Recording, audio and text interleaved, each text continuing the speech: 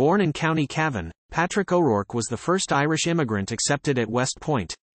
In his History of the American Civil War, the Comte de Paris would describe O'Rourke's actions at Gettysburg as one of the most striking and dramatic episodes of the battle. Colonel Joshua Chamberlain and the 20th Maine would earn just immortality for their actions on Little Round Top later in the day. However, the actions of Chamberlain and the 20th Maine would not have been possible without O'Rourke, and the 140th New York. Their deeds should be equally remembered and honored. March is Irish American Heritage Month.